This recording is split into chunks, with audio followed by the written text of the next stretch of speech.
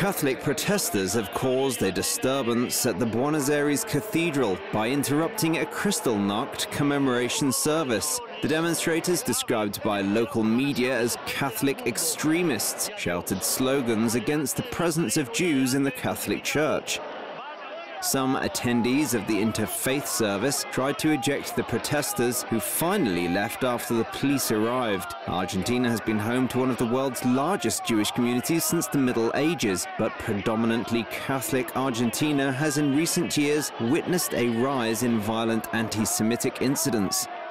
In an act to remember the night of broken glass, to live through an anti-Semitic Nazi mob, distilling hate in the Metropolitan Cathedral is truly very, very sad. Kristallnacht, or the Night of Broken Glass, marked the beginning of the Nazi regime's murderous persecution of Jews and heralded the start of the Holocaust.